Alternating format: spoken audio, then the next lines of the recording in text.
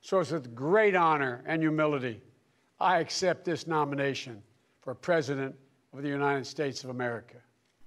Ya es oficial, el exvicepresidente Joe Biden será el candidato demócrata a la Casa Blanca para los comicios presidenciales del 3 de noviembre, tras aceptar su nominación en el cierre de la Convención Nacional Demócrata.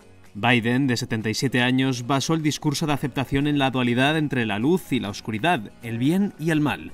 Así, se presentó como un aliado de la luz frente a la oscuridad que ha representado la gestión de Donald Trump. The current president has cloaked American darkness for much too long.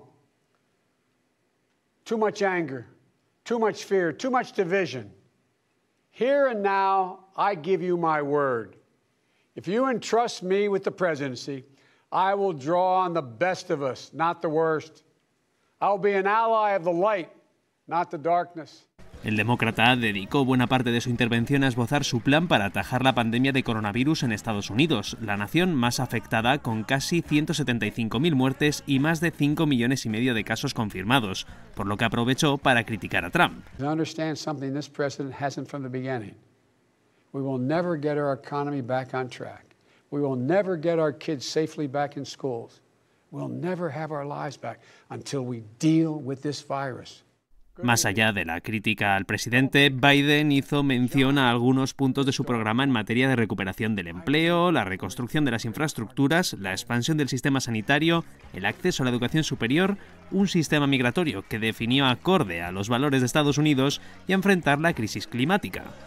El demócrata recuperó el tema de la dualidad a la hora de finalizar su discurso y hablar sobre la injusticia racial en Estados Unidos, y aseguró que el país está preparado para borrar la mancha del racismo. This is our moment to make hope and history rhyme. With passion and purpose, let us begin, you and I together. For love is more powerful than hate, hope is more powerful than fear, and light is more powerful than dark.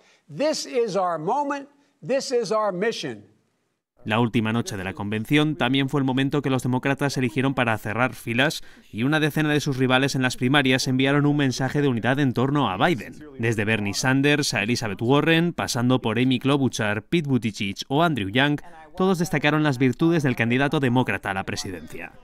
En el horizonte queda ahora el 3 de noviembre, en el que tras una campaña que ya está en marcha, se decidirá el porvenir de la Casa Blanca y de todo un país.